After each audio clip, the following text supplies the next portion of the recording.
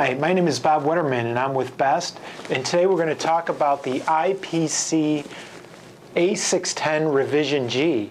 This standard was just released in November of 2017 and is currently available from soldertools.net.